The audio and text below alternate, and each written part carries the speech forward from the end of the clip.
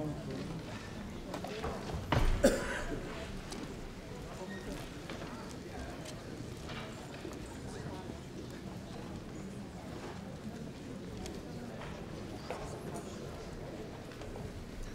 afternoon. As the Provost of the University, I would like to welcome you all to this momentous intellectual occasion. On behalf of the Boğaziçi University community and our co-organizers of this event, Istanbul Şehir University, the Italian Institute of Culture, the Italian Consulate General, and the Italian Embassy, I'd like to thank you all for being here. On our 150th anniversary, we feel very honored and privileged to be hosting this event and sharing it with the public at large. There are times when introduction speeches are not really needed, or they may be redundant. And I believe that this is one such occasion. Whatever one may try to say about the significance of the event or the significance and contributions of the individuals, it is bound to fail miserably. So I'm not going to do that. We will have the rare chance today to listen to two renowned authors, two great minds and intellect engage in conversation. Before introducing our guest, I would like to make a very brief and mundane announcement. I will ask our friends from press to limit their photographing with flashes once the guests arrive on stage, and I would ask them kindly to be seated in the areas reserved for them. Bir basındaki arkadaşlarımızdan rica edeceğim, konuşmalar başladıktan sonra ne olur kendilerine ayrılan bölgede, şu alanda ya da arka tarafa geçebilir. Oradan flashsız fotoğraf çekmelerini rica edeceğiz. So, let me briefly introduce our guests. Professor Umberto Emeritus Professor of Semiotics at Bologna University, has written several novels as well as non-fiction works on topics ranging from aesthetics, mass media, and anthropology, and has received more than 24 awards for his work and contributions. Orhan Pamuk, a Nobel Prize winner, is a prominent novelist of Istanbul and the world. He also teaches at Columbia. I might also add that he received an honorary doctorate from Boğaziçi University in this very room a couple of years ago. Our moderator today is Professor Patrizia Violi, full professor of semiotics at Bologna University Department of Communications. We thank them all, and I'd like to invite them to the stage, please.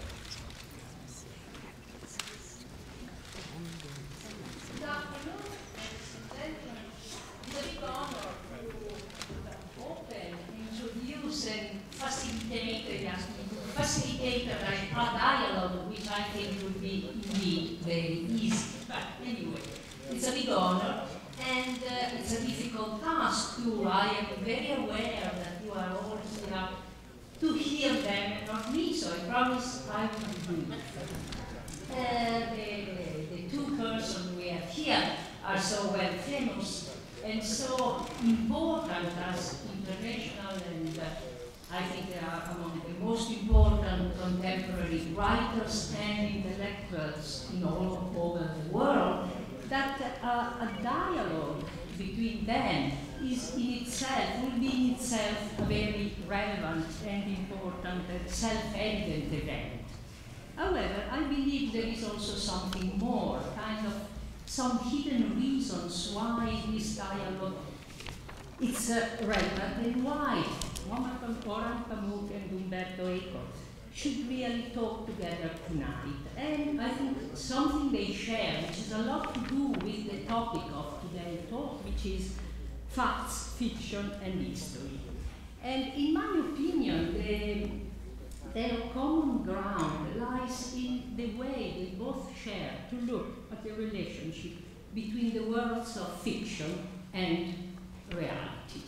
And for both, I think the fictional world of a novel is in a way more substantial than real life. They will probably use different words to describe the same thing. I have the feeling that Orhan Pamuk would probably use the word authenticity, while Umberto Eco would rather use truth. Umberto Eco wrote a lot of articles on truth and fiction, and he has claimed in this article that precisely because a novel is an imaginary story that did not take place in the reality, then the statement, if a novel, are much more true than the historical real facts. That Anna Karenina committed suicide is something more incontestably true than the fact that, Hitler committed suicide. We can always discover, according to Umberto Eco, that some historian find out a new document, and it's found out that Hitler did not commit suicide and managed to escape to South America, while Anna is forever, without possibility of redemption, condemned to her tragic fate. By the way, it's interesting enough that for both Eco and Pamuk, the way the metaphor they use to describe this specific intensity and reality of fictional world is the same. It's the same metaphor, and it's the metaphor of a child at play. You know, if they have copied each other, I don't think so, but both of them, they say that in reality the work of the novelist parallel what a child does when using the fictional past sense, says I was a princess and you were a king. However, in order to convince you that these two writers have really something in common, I will take a different, somehow anomalous point of view, which might seem bizarre at first sight, but I hope it will turn out relevant. And my starting point will be they shared a love for a particular discursive representative device, which is the list of objects in particular, and the list of objects have a lot to do with ekphrasis. Ekphrasis in its more restricted sense is just a description of a work of art, but in a more wider sense is the rhetorical figure that is more capable to produce reality effect. And that opens an interesting question, which is a question about realism, which we might address later in the dialogue. Are these two writers realist or not? Well, we'll see. Eco in his novels includes innumerable lists of objects, of many different things. In the Foucault pendulum, there are endless, sometimes a bit long, list of Masonic lodges, of occultist societies, of alchemic elements in the island of the day before, for the people who read it. There are lists of objects in the bestseller. I keep it short because I don't want to make a list of lists. Pamuk, in his book Istanbul, devotes numerous pages to list of different things, objects in his own home, people, collection of weird stories. There is a full chapter, you certainly know, about an immense encyclopedia of Reşat Ekrem Koçu. Reşat Ekrem Koçu. I did quite right. And which is interesting because it could be really a kind of a visual representation of a theoretical concept Umberto Eco developed in a lot of his book, which is the idea of encyclopedia, theoretical notion. But Eco indeed went even further, because he actually devoted a whole book to the idea of list. A book that in Italian had the title Vertigine della lista, the vertigo of the list. Why vertigo? Why should a list be so vertiginous? And what is a list? Well, a list, of course, is a register, is a catalogue of different things, and the list is therefore a form of categorization that helps to categorize and put together different objects or items within the same category. And then, of course, it becomes very interesting to see what the categories we list our object under. At the first sight, it might appear to be sometimes an obsessive device to impose an order in the inherent variability of the world. But things are more complicated than that, because we start, at least in principle, open-ended, and they are not circumscribed within a given specific clause form. And indeed, the English title of this book is not the vertigo of the list, it's the infinity of lists. A list can always be extended because you can always add a new item, and this is why, according to Eco, the list suggests the ever-opening idea of infinite, which is the vertiginous aspect and connotation. In the book of list, Eco also shows us example of Wunderkammer, those cabinets of curiosities of the 17th century, which are generally considered the origin of contemporary museum, and that comes out in the Museum of Innocence too, which in a way is also visually a strange Wunderkammer. So that's another possible... Please tell them it's real, they can go. You can go, we have to go because as far as I understand the museum will be supported by Argentine Yes. going, so it's important to go, and it's also a wonderful and very intense, emotionally intense experience, but I will come back in a second why it's so emotional. Now, this suggests, this reciprocal love for list suggests to me a different question, maybe a bit bizarre, but are lists also collections? Well, I thought about it, but my answer at the end is no. And I think the reason why lists are not collection has a lot to do with the writing and the mystery of being a novelist, but I'll come back to that. A list can be similar to a collection, but it's different because a collection always aims at a definite, closed form. The ideal collection is the collection that is able to assemble all the items of a given series, closing the series. For example, maybe in Turkey it was popular, I think I saw in the Museum of Innocence, it was popular in Italy, for kids to make a collection of picture cards, trading cards. And the point was to close the series, to get all the items of the series. So the ideal collection is a closed form that allows a total control of some given world, although a very restricted world as cards. That's why a real collector is animated by a passion of possession. He wants to gather objects, not that much for the pleasure of that the object might give him, and I think not necessarily because of the intrinsic value of the object. That would be more kind of what an investor might do.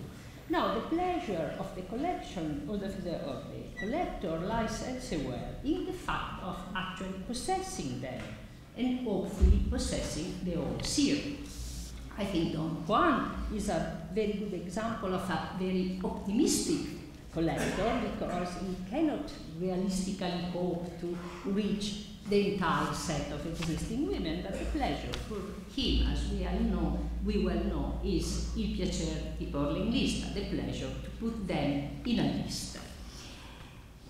Are Eco and Pamuk collectors? Well, I can give you I can tell you half a secret. Eco indeed does collect something. He collects ancient books. He has a very beautiful and also maybe valuable collection that he acquired over many years. However, I'm going to tell you then a more less known secret. He has a very, very bad habit because he reads the book he collects. Even worse, he actually collects the book because he's interested in what is written in the book. He collects the book on topics that are close to him, that he studies, that he's interested. And I don't think a real collector should ever love the content of what he collects. I know Orhan Pamuk too little to know if he's a collector, and I can only guess from his work. And of course, I'm referring here to the Museum of Innocence, the entire operation, the novel, the museum, and the catalogue. Well, judging from that, of course, all this is in a way about collecting. So that could induce the idea that Orhan Pamuk is indeed a collector and one of the But Patricia, I can write about collectors, but I may not be a collector myself. What about that? I know. That's a rhetorical. He might look like one of the worst pieces of collector, but he's not. And I'm going to tell you why I don't think he's not. What does it mean to collect, and what is a collector? Well, the action of collecting is based on an extremely realistic attitude towards the world. Through possession of objects, we can control reality, and therefore the objects have to be authentic. They have to be the real thing. Otherwise, there is no point in collecting things that are not authentic in this realistic way. But in the real Museum of Innocence, there are objects that have been constructed ad hoc.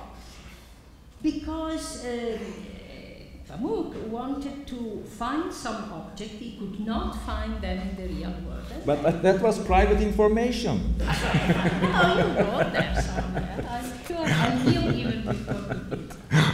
So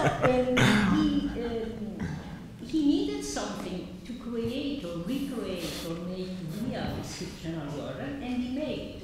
So the ontological status of this manufactured object is rather interesting because, especially if you think of the topic of the day, facts, fiction, and history, because these objects are, in a way, imaginary real objects, or if you prefer, real imaginary objects.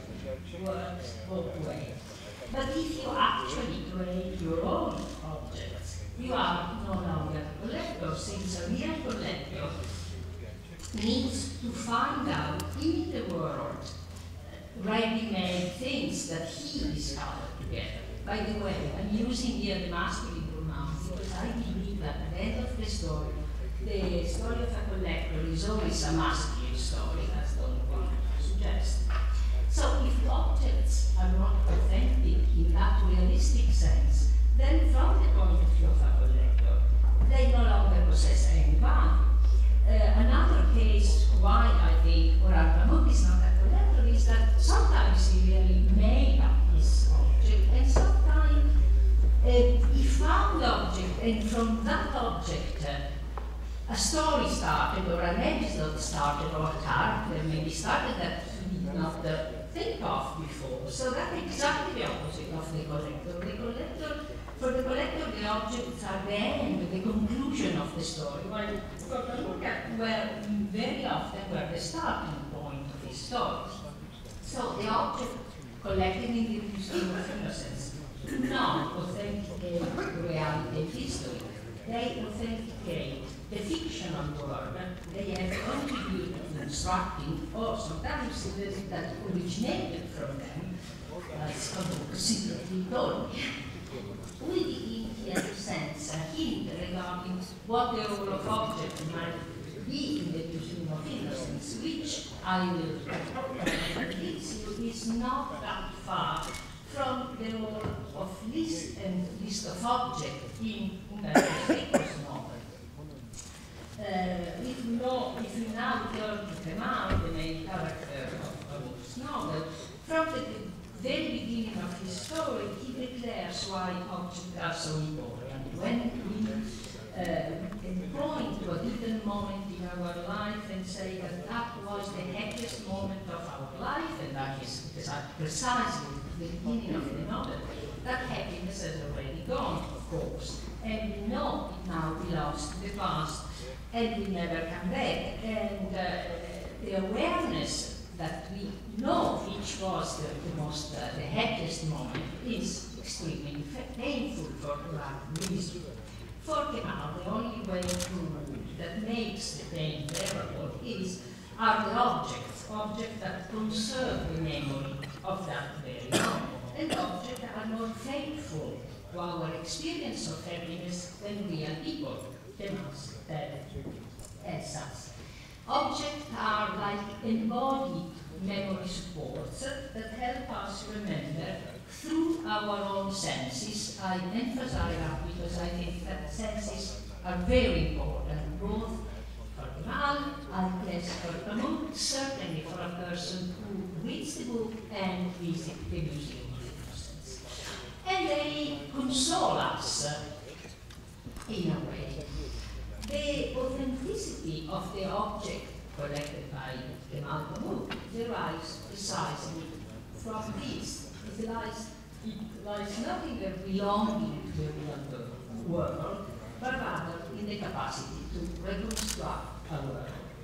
As Pamuk writes in this the Norton lecture, which has been published as Greenland's Sentimental Novelist, I'm quoting, the sounds, smell, and images of the world we encounter in novels evoke a sensation of authenticity we fail to find in life itself. However, this feeling of authenticity, and it's something that Pamuk points out very clearly, gives us a sense of disappointment, us readers, of course, because we know that the wonderful world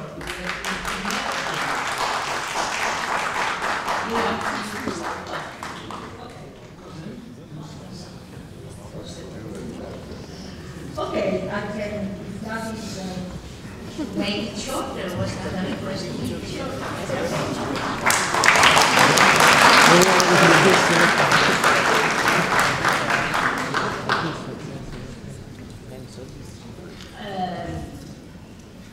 I want them to, okay, I will skip something, and I will say that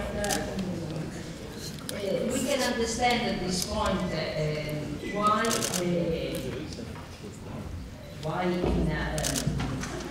the Museum of Innocence is called Innocence. The story is not an innocent story in a way, but the objects are, and indeed the title is called The Innocence of Object. Omar Pamuk said that he made this museum for his own pleasure and happiness. Well, I think he made the museum also for our own happiness as reader, because we can really fill the gap which is in between fictional world and reality. Umberto, what is probably his most autobiographic novel, which is The Mysterious Flame of Queen Loana, confronts in a way with the same duplicity of memory, which is the individual memory of a single individual, like Kemal's story, but also the collective memory that the Museum of Innocence tells us, which is the story of a city, of a generation, of a collectivity. And in Umberto's story, there is the main character who lost his memory, his individual memory, but he kept the encyclopedic and general memory of all his culture, his world. And in that book, there are a lot of objects that the main character found out in the house of his childhood, which are very close, in a way, to the object collected in the Museum of Innocence. So that's another common point. So to conclude, I think that neither Umberto nor Orhan Pamuk are collectors. I think the collectors challenges the flow of time, trying to possess things on the plan of reality, And the novelist, especially analytic and sentimental, I think both of them are,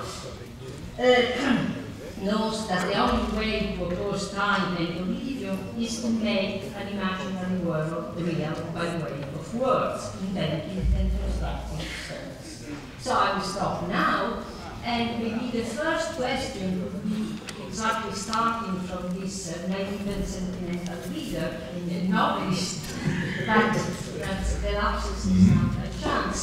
Orhan Pamuk wrote about a naive sentimental novelist. Umberto wrote in many of his writing, and especially the last one, which is Confession of a Young Novelist, about semantic and aesthetic writer. So, should we start? You stress more the naive and sentimental writer, and I think Umberto stress more the semantic and aesthetic reader. So, should we start from here? You're suggesting that we are referring to the same thing. I agree, perhaps. But my title, first, thank you for giving me an opportunity to advertise my book, the least selling book in Turkish, The Naive and Sentimental Novelist. Of course, this is based on Friedrich Schiller's famous essay on poetry. Friedrich Schiller makes a distinction between, in his essay, a long essay, according to Thomas Mann, the greatest essay in German language. We wanted to imitate this both sounds in the museum, unsuccessfully, by the way.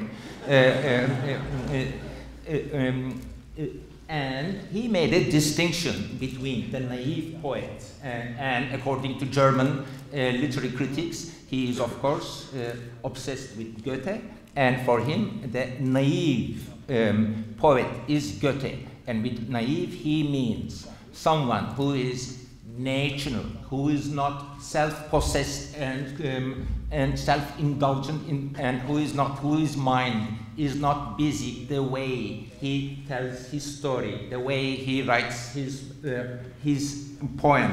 A naive poet would talk as if he is not upset about the ethical, political, philosophical consequences of what he or she is saying, just says, like a child, the truth that comes from perhaps outside. And this distinction is very romantic in the sense that Schiller always wanted to be naive, in the sense that you don't organize, plot, manage, develop, explore the potentials of the story. It just comes to you. It just comes to you. In fact, in the book, I also made reference to the way Coleridge writes about how he wrote his Kubla Khan, as if he is possessed by something coming from air, a subject that I also explored in my novel Snow, because the character is Snow. So there is the poet or the writer, and in fact, yes, Umberto, I also look at it that way, the reader, who is not concerned with the techniques, methods, hidden structures, mysteries of what a literary text is just writing it. And then there is what Schiller refers to as modern sensibility, the person whose mind is busy with how he is telling a story. In fact, and Schiller doesn't like that. He wants to be natural, naive, and is jealous of Goethe for just letting the story come out of his mind, so to speak. This distinction stayed with me for many years. In fact, I made a modern one that is that we all drive cars, right? Most of us. That a modern, the distinction can be applied to car driving. If we are a naive reader, in the end, we just drive a car and we think something else.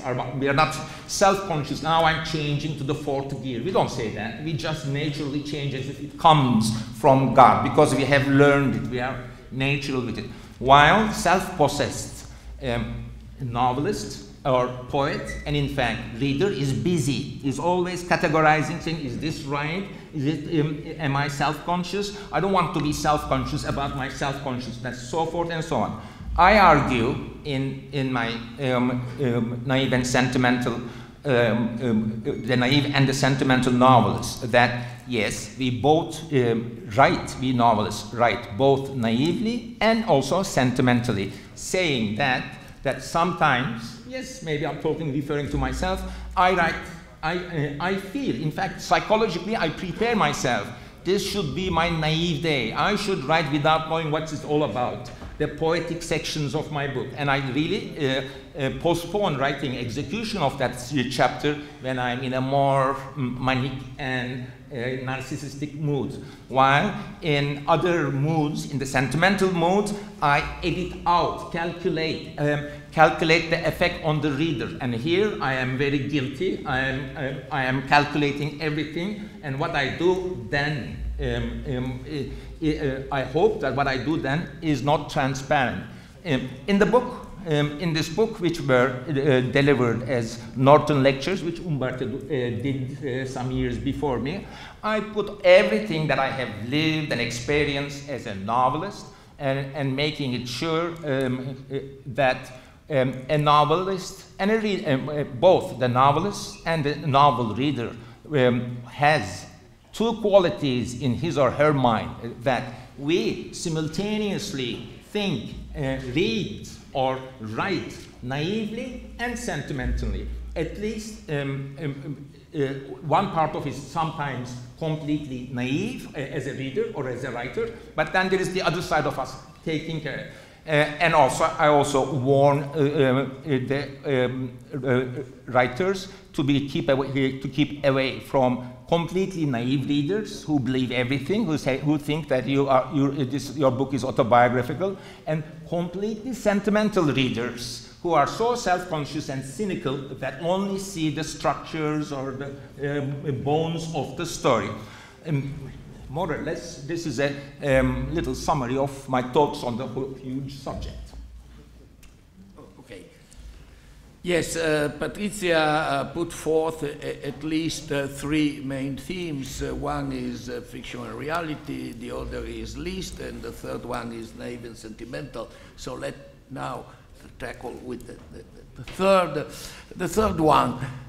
Yes, in another way, I was concerned with these two-level possibilities of reading a text, more from the point of view of the reader than from the point of view of the author. And to explain it better, or at least to explain better my point of view, as an homage to Istanbul, to the Pera Palace, I will make an example from a book of Agatha Christie, The Murder of Roger Ackroyd. You know, that is a very peculiar story in which the reader, as every reader of a detection novel, wants to know who is the culprit, who is the guilty one. At the end, Poirot says it's you, and you is the narrator. The guilty one is the one who is telling the story. So the, call it naive or first level reader is taken by this sudden revelation. It's bouleversé completely. But the narrator says that I was not lying. If you reread attentively my story, you will see that I confessed everything. Simply, you didn't pay attention, because at that point I said, I made exactly what I had to do. It was the crime. I committed the crime, so I said it. And the reader is obliged to climb upon the second level and to reread the novel to see how the plot was organized, how the style was concocted, so to provoke this uncertainty by concealing the truth that was so given in an open way to the reader. And that was the second level reading that concerns not so much the surprise of the discovery of the criminal story, but the aesthetic appreciation of the skill of the author. Or both Orhan and me, in different situations, we have been fascinated by the problem why people weeps about the fate of Anna Karenina, and I think that he's preparing a new courses in New York about... I told you that I teach Anna Karenina in my class, but we are not worried that she's crying, Umberto. We take it natural. We are not sorry that she's dead, or we are not crying. Or if we cry, anyway, we take it naturally. The real problem is, why are we crying or weeping about a character that you positively know it's fictional, he doesn't exist? I come back to the double level of reading, and I call the authority of a colleague of us that I know even Orhan likes very much, Aristotle. And Aristotle speaks of catharsis. You know, at the end of the tragedy, you are suffering pity and terror as the character do, and you participate in their passion.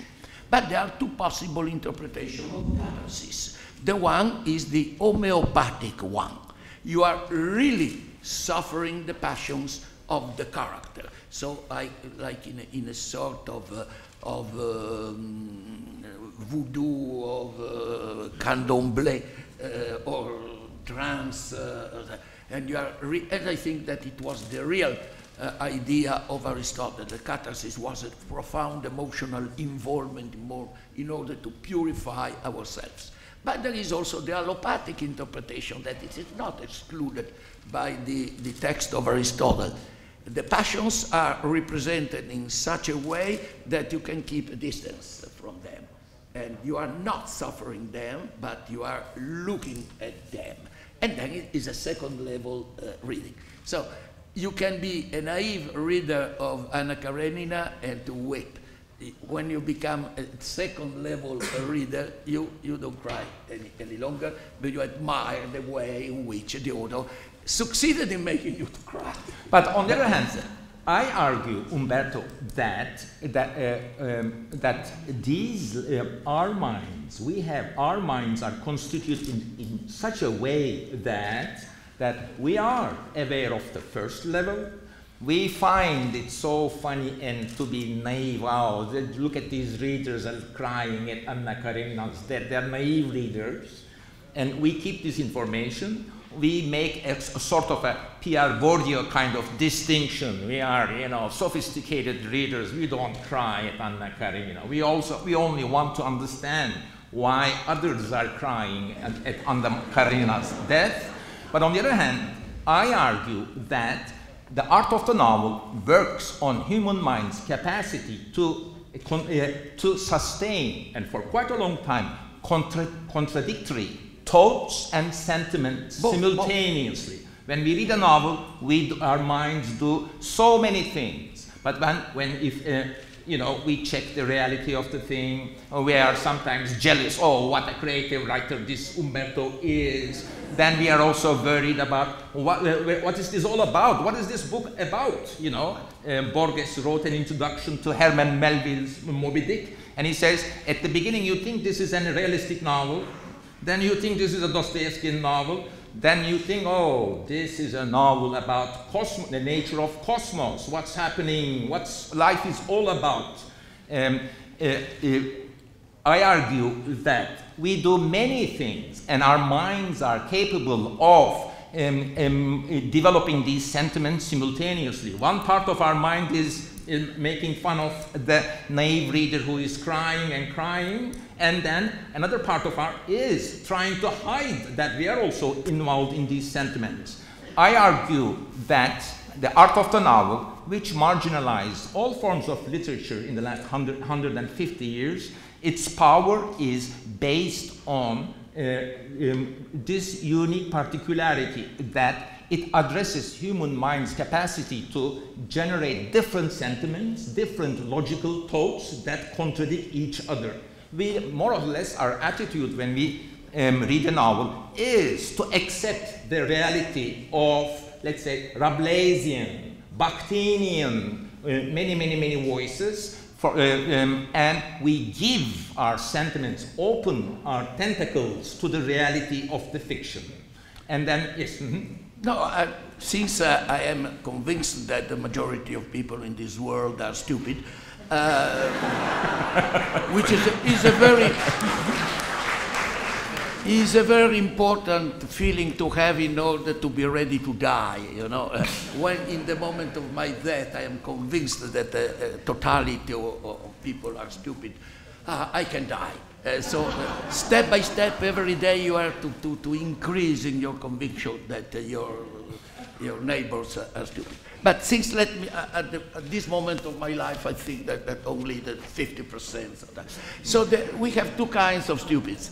One, they are aesthetically, intellectually stupid, who believes that the only possible reading is the second level one. Yes. They don't understand people that cry, yes. And they're stupid. Okay. But to read aesthetically a book or to watch aesthetically a film, you have to participate also the first level emotions. There was a friend of mine who said every time in a movie I see a flag to float independently of the nation, I cry. And I followed many friends of mine, very cynical intellectuals, that at the end of Cyrano de Bergerac, they were crying. You can be as cynical as you want, but Rostand produced his machine in order to make you cry at the end, and you cry. And if you don't cry, you are not able to aesthetically evaluate. So there is the high-level stupid who wants to cultivate only the aesthetic level, and the lower-level stupid who follows only the once they know who is the culprit. Okay, they close the book, or they believe that Kemal is. But Umberto, I read novels to be stupid sometimes. Oh yes, we need it sometimes, but we are smart enough to. I want to ask you something on this. Okay, the naive reader is naive, and so he assumes that you are Kemal and asks you, you are Kemal, and you say, ha ha, he was a naive.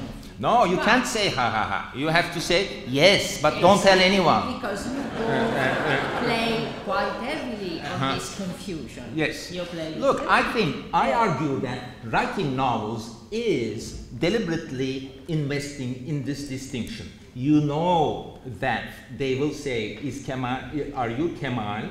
And you know how many times you make it sure that this is a novel, this is artificial, I'm not Kemal. Again, you want them to believe that you are Kemal. You want them to believe that you're Kemal, although you also know how your novel operates in the second level. But you have continually to provide cues in order to encourage them to understand you are not Kemal. Yes, sure. And you are lying, So you have to yes, that's treat, also cheating. That's cheating. That is meta-narrative. Guarantee yourself against the critics. Umberto did something very cheating in his autobiographic novel, The Mysterious Flame of... which is not autobiographical, which is but, not autobiographical. Patricia, you're telling all the secrets. But I'm telling a secret. The book is full of list of objects, and the objects are almost all represented with images. And I have all of them at home. Without paying for a museum, because I collected them from my childhood. And you could open a museum. But there is one photograph, the one photograph that the main character looks of himself as a child. And this photo is a real photo of Umberto as a child, but nobody knows that. The reader does not know. So you, of course, you are not assuming that this is a shared knowledge of the reader, but if you choose that picture, that means something. I mean, you play in a kind of subtle I didn't have any other photograph. Oh. You're cheating. Okay, I had to be emotionally excited in order to. There are people who takes mescaline or heroin, and I have photographs. That's a good answer. Okay, but let's now shift to the aesthetic and sophisticated reader and ask a more technical literary technique. How do you both work with the question of point of view? You devoted quite a lot of thought of point of view in your book. Once somebody asked you, what is your identification? Maybe it was just a naive question, but you said with the adverbs, which is an interesting way also at a more sophisticated aesthetic level, because that means something about the construction of a point of view. So, would you explain? I think that in the development of art of the novel in the 150 now almost 160, 70 years, maybe let me put this information, my point about the development of art of the novel. I think humanity had found the art of the novel, what we read today as novels, 160, the generation of Balzac, Dickens. I think they formed in 1850s what we today use as a novel. And I think the main, really crucial development in 160 years is clarified by Henry James in his introduction to his novels. He was keen on point of view. And let me just, as if I am in Colombia, tell briefly what this is all about. That we read a story, but who's talking here? Who is describing objects? What's happening here? Henry James suggested that in his books, he always described a scene from someone, some character in the story's point of view. This was not a something maneuvered to reach catharsis, but this was something he thought will put his story a shape. In fact, in one of his introductions, he says, I had the story, but I was thinking for whose eyes, I'm sorry, from whose point of view I should tell the story. He was perhaps a bit posing how he developed the idea of that particular novel. That once Henry James was self-conscious about point of view, then I think a theoretician in 1920s, 30s, I may be mistaken, Percy Lubbock, Percy Lubbock, Craft of Fiction. And there he wrote a masterful work highlighting Henry James' point, and after that, say, if you read Simone de Beauvoir's memoirs, how she wrote one of her books, oh, Sartre and I talked about that everything should be written from the point of view, one personage or whatever. Then later, and I am one of them, say, inner monologue, stream of consciousness, telling the story as in Rashomon, or Sound and Fury, or as in My Name is Red, and many, many, many other books, telling the story from the points of view of various characters, and even as I did in My Name is Red, through the point of view of the objects, then orchestrating the whole narrative through the organization of the point of view. These are the issues that contributed to the development of the art of the novel. I think point of view is crucial. That, may I add something, or shall we come back? That is the enlargement, or putting the subject and technical subject of point of view on a pedestal, also harmonious with the spirit, if we use the term right, spirit of the art of the novel, because in the end novels work because authors, writers do their best to identify with their characters. They may be autobiographical characters, then it's easy to identify. Then we write in such a manner that they are not autobiographical. We say, just because I'm wearing a red sweater doesn't mean I'm Umberto Eco. So we change the color of the sweater. We do this and write about ourselves in technically disguising ourselves. Or we do our best to identify people who are not like us, by sex, by class, by culture, but there are also limits to that. It's a cliche, eternal question of, art of writing. How do you're not a woman, how can you write the birth pains of a woman, And then you say, well, I didn't experience that, I'm a man, but, I'm very careful researcher, I research and try to see that through a person giving birth from the woman's point of view. So, point of view, for me, for the development of my idea of the novel, and for the history of the novel, is, as you know, Umberto, very important. Certainly, and since both of us have been charged to be postmodern, don't tell anyone.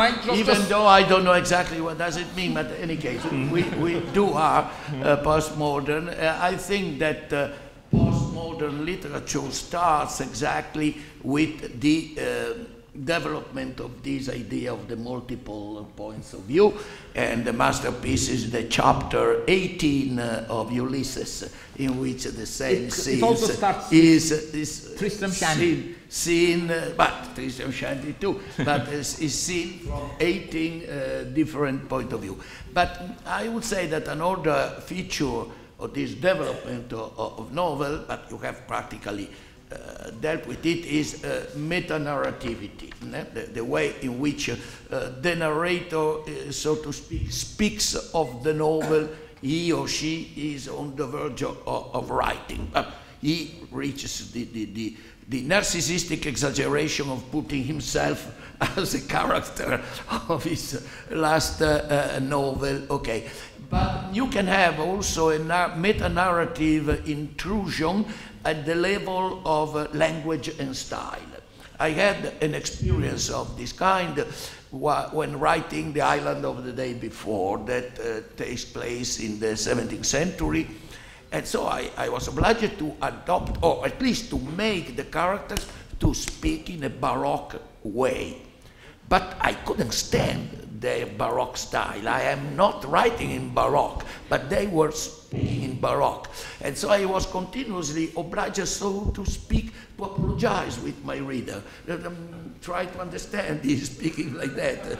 It happens. And this is another way to establish this continuous dialogue between the author, the narrator, the author with the narrator with the characters, and narrator characters and author with the reader, which is typical of after Henry James. Yes, after modernity, which they say sometimes post-modernity. Also, it is also related, I think, to over-anxiety of writers who are burdened with the tradition of 19th century novel.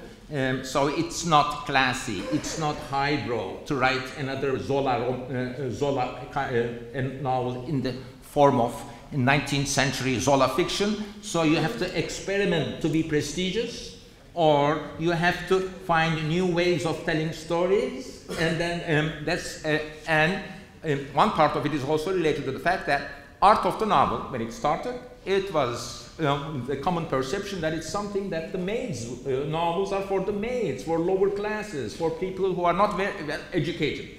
Then the stature of the art or the stature of the novels went up. Now it's, yes, we have all these subgenres, but the literary novel is distinction now. It's highbrow, and the literary novels should prove herself to be making acrobatics about the ways of telling a story. And not only that, also showing his self-consciousness towards the critics and towards the readers, because the readers of literary novels are mostly intellectuals, students who are well informed. We are not writing pink novels, but we are busy writing literary novels. So all the levels that you described in your wonderful theoretical books, we writers, naive writers, should be also aware of it, so that clever readers like you would not accuse of ourselves to be naive. So there is also that kind of playfulness. Another thing, since I write history, maybe we'll go to that further, that when you write a historical novel, you know that there should that you want to let the reader know that you are well aware of the artificiality of the whole thing. In fact, what Bertolt Brecht taught us, more or less, the epic theater is what I'm doing in my novels, that there's always a character talking to the reader, a narcissistic me, or a loud narcissistic character talking to the reader, saying that this is artificial. But I think in my novels it has two purposes. warning the reader, you know, just be smart, this is artificial world, but I am like a trickster, showing you my tricks, and as you try to learn, I do another one, you're confused, and you follow, and I like that. And Umberto does it very well too. I was going to ask you if you can define, how you feel yourself, postmodernist novels. I would like to come to the problem of lists. Okay. No, just to finish this topic, I think, yes, in my opinion, you are postmodernist precisely because of this self-reflective awareness that nobody can not to have, I think, nowadays. Just before the list, I wanted to ask you something to Umberto about history. I mean, is a historical novel. Would you consider most of your novels historical novels, or would you define them somewhere else? No. Some of my novels, like The Name of the Rose and Baudolin, are historical novels, and even the Prague Cemetery, since it takes place in the 19th century, is historical novel.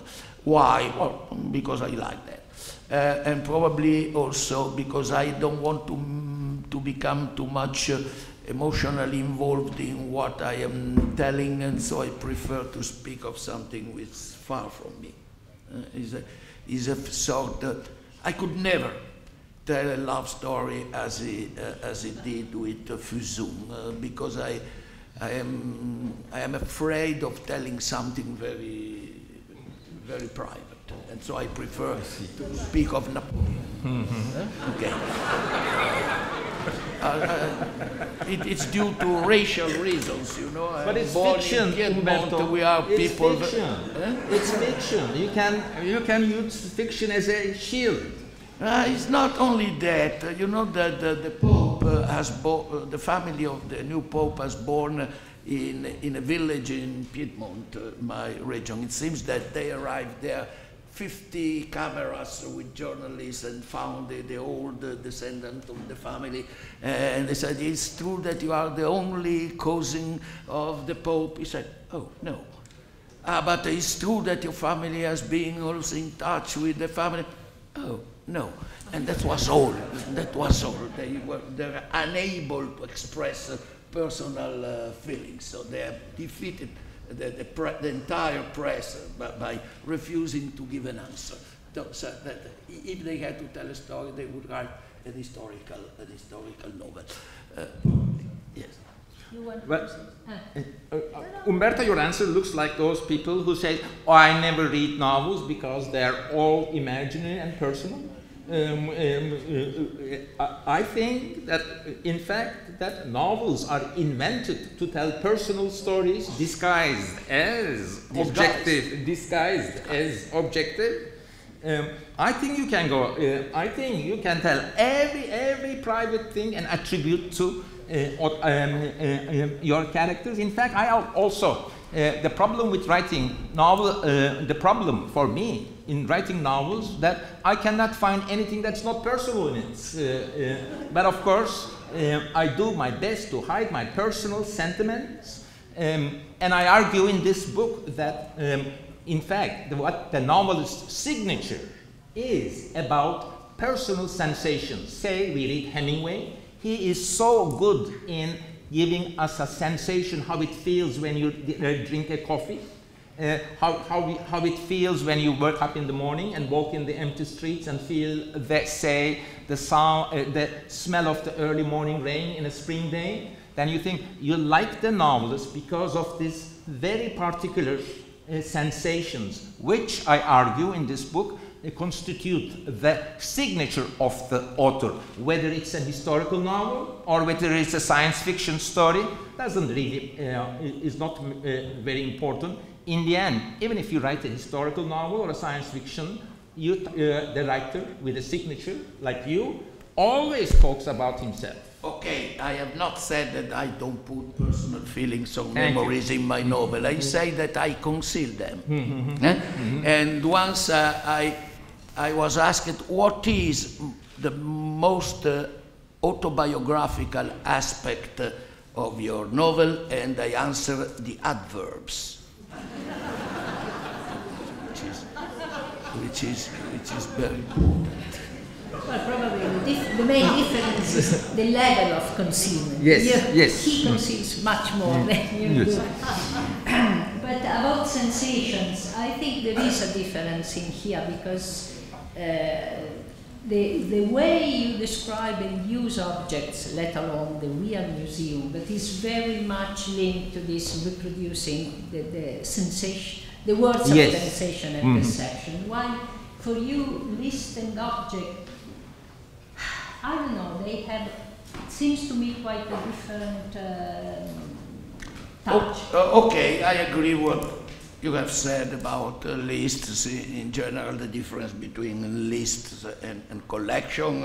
I know many collectors that when they have finished to perform their collection, they don't need anything, that they sell the collection because they are no more interested in, and they start a new collection or something else. While in list there is the possible infinity. It's not by chance that in the museum of Orhan there are empty drawers.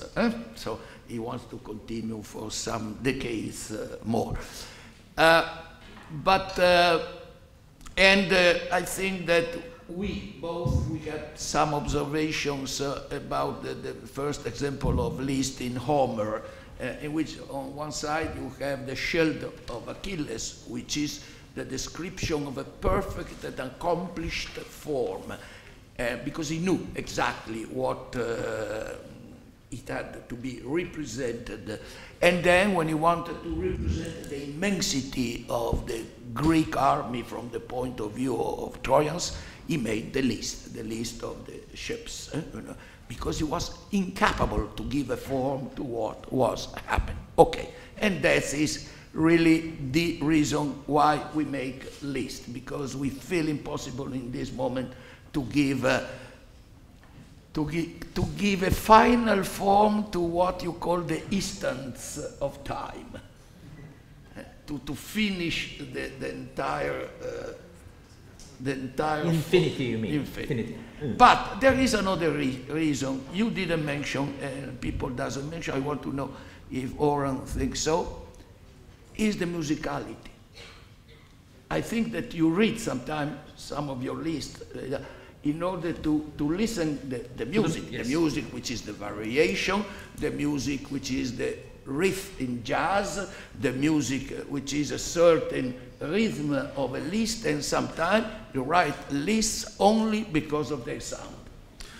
Okay, we novelists use, and Umberto and I are the kind of novelists who are occupied with this. There are so many reasons for that.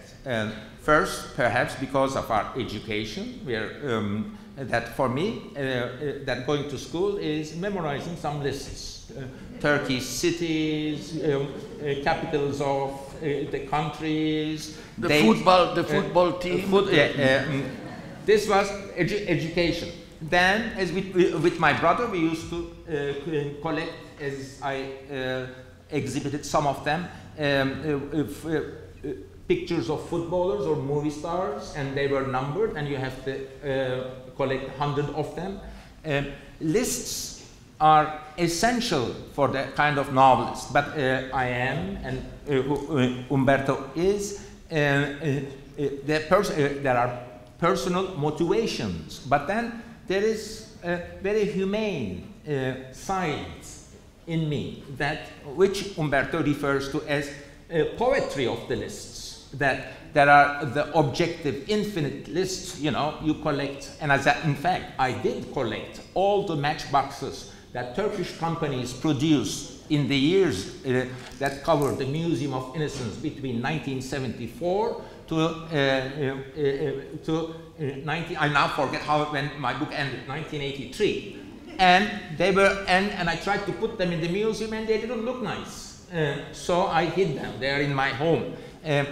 Here, that desire to exhaust all the elements in the list is a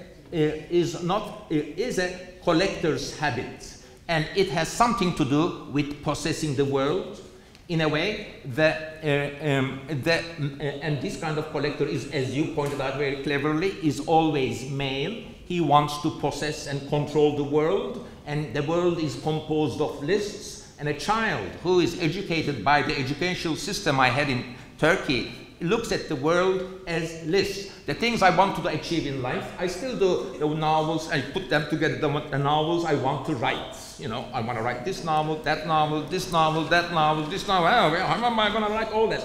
Or, as I start to write a novel, then I make a list of what are the subjects I actually want to go into. I don't write a novel thinking a girl falls in love with a boy, but the boy goes to the military service and something happens. That's not how I look. I look at, I want to talk about this, I want to talk about blue microphones, I want to talk about this plastic thing, I want to talk about how Hemingway, you know, something like how it feels when you walk early in the morning after the rain. I want to talk about this, I want to talk about my angers, this or that. Then I write them down, then I look at the list and say, okay, now I have to have a story that connects all the elements in a list. The logic of Museum of Innocence as a novel is, in fact, it all started with the Museum of Innocence as a novel started with the idea of forming a real museum. Maybe I tell them that there is a real museum, you can come, you know, it's in Çukurcuma. And then making an annotated catalog of that museum in such a way that the annotations are manipulated in such a way that it reads like a novel. Perhaps something in the form, I thought it would be like Nabokov's Pale Fire, which is a commentary line by line. Also, it influenced Oğuz Atay's Tutunamayanlar. That if I manage to talk about the objects that my character Kemal collected, which I was also collecting, then talk about each object in such a way that the series of objects would form a novel. Here my point is that in the end we can reduce a novel to a structure in which there are things, sentiments, impressions, stories, images, anger, sentiments we want to talk about. But we need some strong body, a tree to hold all to these wonderful, what Nabokov calls nerve endings that constitute a whole. We have a sentiment to put everything together. Then we look for a story. In fact, the story never comes. You know, objects suggest that story. Yes. Mm-hmm. Yeah, no, I think, well, Umberto was talking of the poetry of Liszt in the term of musicality, because I think you have in mind list of words, even if words refer. I have in mind one of the chapters of his museum, in which in the Italian translation is a volte, sometimes. There are 4 or 5 pages of this list, and you are not strictly interested on all the elements that are listed, but on the chant, on the music of these. That's why I call jazz. Jazz. You're really interested also on the materiality of the object that reminds you of the same perceptive experience. I think this relationship with the world of senses is very, very important in your world, in your poetic world. And it seems to me that the everyday objects can become so important because they are at the same time so everyday but so universal, and then they can reach a kind of collective memory, something that we all share in terms of everyday sensorial experience of the world. That was my impression. So more or less my museum can, simplified in a nutshell, can be summed up that I am exhibiting Proust's Madeleines, but my Madeleines are in the shape of cigarette butts, and a glass and a salt shaker. The way my character, my protagonist Kemal, is behaving towards the objects is, in fact, although he never confesses that he read Proust, is that he is treating the objects he gathered. I make it clear in my Museum of Innocence that there is a distinction between gathered objects and a collection. And what is the distinction? Gathered objects reach the level of a collection if they are exhibited in a museum with a story. Now, once I had the gathered objects, I said, wow, so I need a museum and a story. Since I'm a storyteller, that's easy. I wrote the story. The hardest part was to do the museum. But I also argue in the book that gathering objects is common to human heart every place, but a museum with a place that exhibits objects with a story, whether it's a national history or this is the fire extinguisher, history of Istanbul fire extinguishers or whatever, that there should be always a story that links the objects. Even if you leave, you know, a piece of cloth and leave 3 interesting objects, the human mind looks at them and generates a story that connects these objects. That I argue in the Museum of Innocence, that we link objects that are not familiar with us with a story. Objects always suggest a story, whether they are gathered objects, but you have to put them on a pedestal. You have to put them on a pedestal, the pedestal that is called a museum. Well, I think that in a good list, at the first glance, the object should appear as they had no connection with each other, like in Borges, the list of Borges. A good list should be made of unconnected objects. But if you read and you read that at a certain moment, you discover what you call the secret center, the deep center of the book. I make you a personal example, since we are condemned here to speak either of our own books or the other friend books. So we have not many other chance except a quotation of Homer. And in my Foucault's Pendulum, the main character spends at least one night going around to the Conservatoire of Arts et Métiers in Paris and describing unconnected objects, because in a museum objects have no relationship with each other, and moreover the objects of a museum of technology are unknown to the reader, even to the narrator, and so he describes the forms and forms. Why? But at the end we finally discover that the secret core of this list is the conspiration syndrome. Everything is suggesting you a universal conspiration, and you understand that this is a story of a paranoid hallucination. And so you have to play about the inconsistency, surface inconsistency of the list and the profound, deep consistency of the secret core of your story. May I ask you a question, Umberto? That I'm always, my friends always accuse me of being a bit paranoid.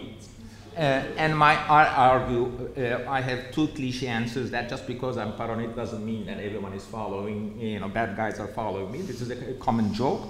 But the other thing that, well, shouldn't I be a paranoid? Because I'm a novelist for almost more than 35 years. Then art of the novel has a paranoid side. There is, as I try to prove in the naive and sentimental novels, there is at the very heart of this structure a secret center, and a sort of a meaning emanates secretly, mysteriously from that. When we read a novel, we're always asking this: oh, very good observation, what a clever writer, what a good rhetoric, what so forth and so on. But we always say, so but why am I reading this? What's the point? What's the center? What's the meaning? And then this makes us a bit slightly paranoid, because we are in a world, someone plotted something for us, we are sentimentally, by our sensations, in a world that someone constructed us to feel something. And then we are nervous if it's a good novel, if it's not Agatha Christie, you know, if it's not a novel with clues written in italics, then we are nervous. Where is it? Where will the dog bark? Where will the shot come? Meaning, not necessarily it's killing, but what's the meaning of it? It's beautiful, but what's it all about? And that and then we open our tentacles, and if we open our tentacles and perceptions too much, we get to be a bit paranoid. And writing a novel is also simultaneously identifying with yourself and identifying with the reader. So you read your novel, you write in a poetic, very naive way, then you read it again, wow, through the point of view of the reader, then you begin to plan that this text be paranoid. You are a great expert on paranoid literature. Maybe you'll tell us, clarify the subject better than I. No, I think you are not obliged to be paranoid in order to tell paranoid stories. Yes. To represent one of my mottos is, Doctor, all the paranoids are persecuting me. So I am surrounded by paranoid people. It doesn't mean that I am not paranoid. I am denouncing the universal existence of the paranoid plot. Well, maybe close to be the last very naive question. I'm not going to ask you how do you write your novel, because I already know the favorite answer of Umberto Eco, which is from left to right. So I will say that to you, but I ask you a slightly different version of the very naive question, which is why did you write novels to begin with? Oh, really?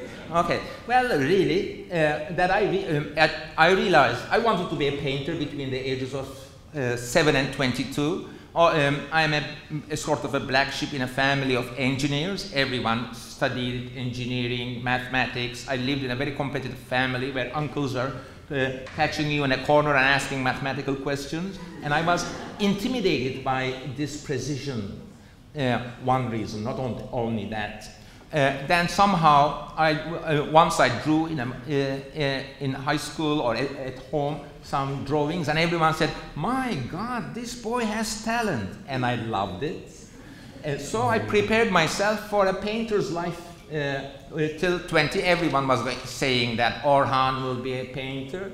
And since I come from a family of engineers, I went to Istanbul Technical University, at least a concession that I will not be an engineer, but an architect. And it continued like this. But in the end, I thought that I will live a solitary life. I have seen in life that I don't want to get orders from superiors and give order to people who are below me. I want to live a solitary life of imaginative person. First, I thought it would be a painter. Then, this I explained in my Istanbul autobiographical book, which ends the moment that I decide not to be a painter, but a writer, that I realized that for some reason, I cannot be a painter. Why don't I be a novelist, I said to myself. Maybe that may be a fun life. And the day I said I won't be a painter, but I will be a novelist, is when I was 22. In the end, most people say, I am a writer because I have things to say. It's honestly, the things that I wanted to say came later. I wanted to be a writer because I wanted to live alone in a room. And I'm very happy that I managed to do that. Managed to generate the interest of some readers. I'm so happy that you are even here to listen to us. Mm-hmm. Well, an alternative could have been a life prisoner without money, but, but of course it's human vanity. You need some recognition. Okay. You need someone to kiss you and say, "Orhan, your painting is nice today. Your sentence is good." So that's why you also publish and show it to others, which is always damning. No, I have two kinds of answers. One in order to frustrate the person who asks, a stupid question because they have to be frustrated and humiliated. And so I say some people are pedophiles, some others make bank robberies, some others climb upon the Mont Blanc. I write novels. So, we have not discussed the personal preferences of people. But the other one should interest you as a semiotician, because you know that, well, according to many researchers of the last decades, we know that every form of knowledge, even definitions, are structured under the form of a narration. So narrativity is not only a category that rules novels and stories, but every form of knowledge. And so I practiced narrativity all along my life. When I was a child, writing stories. Then I discovered that I had no talent for writing novels, and I stopped. But when I presented my doctoral dissertation, one of the professors, the one that afterwards published my dissertation, so his criticism was a benevolent one, he says, but you know, you are not ripe enough, because the real scholar makes a research, and this research involves many errors and trial and errors. You make an hypothesis, then you refuse it, then you try another hypothesis, and you reach your conclusions. But you are a real scholar. At the end, your book, your dissertation should be the conclusions. On the contrary, you have told the story of your research as it were a detection novel. I recognize that it was true in depicting my thesis like that, but he was wrong in believing that it was a flow. I decide that every scholarly research should be constructed and organized as a detection novel. So all along my life, I wrote detection novels, disguised as philosophical research, until the moment I decided, since I had nothing better to do, to write a real detection novel. That was all. Well, I think you are lying, because I can absolutely assure you, if you read the theory of semiotics, it's much less fun than the name of the rose, but in the less narrative. There are novels that are not necessarily fun. No, I know. I've never finished the Vanity Fair, for instance, because I don't find it so fun. Well, just maybe to conclude, why don't you ask each other a question? Something you always wanted to know. But we are not, you didn't tell me that you were going to ask this question yesterday. I just okay. This is since this is an unprepared question, I'm taking my time to think about it. One part of mine is busy with what kind of surprise question I can ask to Umberto. For example, is it coincidental that the color of this cloth and the color of your sweater is the same? I have many interest in color. This is a paranoid question. Yes.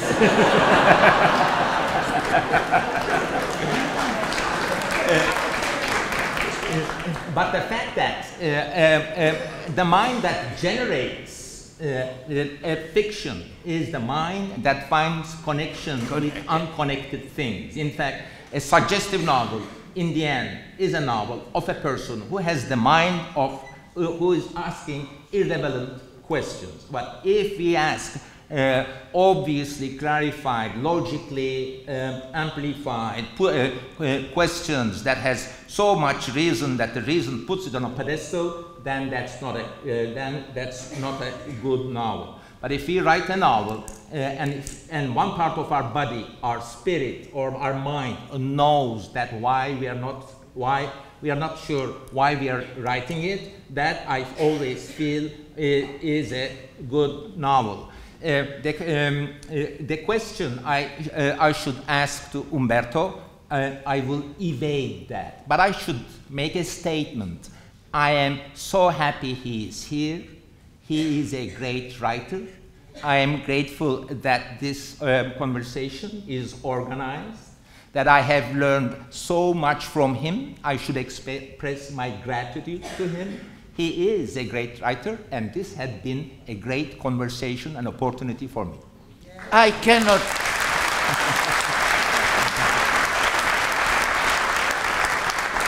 I cannot repeat what he said because it would be mere plagiarism.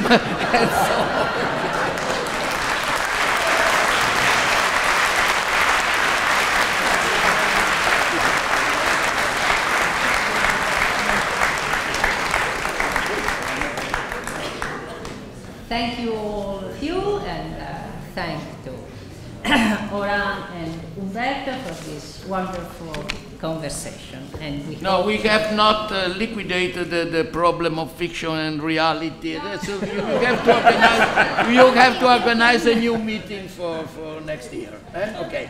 Or we have an appointment in Bologna. Yes. Okay. Next year I'll go to Bologna to do the same kind of thing. Yes. Thank you so much for coming.